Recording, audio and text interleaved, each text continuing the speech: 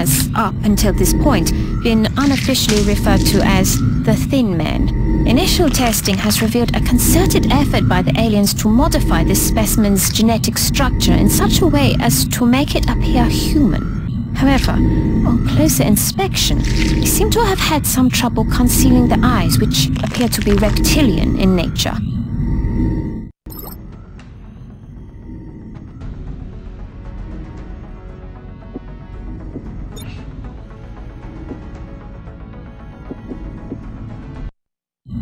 We've made a number of interesting discoveries based on the autopsy results of the alien specimen you brought back. The research team is now referring to this particular variation as a sectoid, based on the unusual structure of its internal organs, which we believe to be the product of genetic manipulation. As we've seen in the field, this species also seems to harbor some sort of telepathic ability.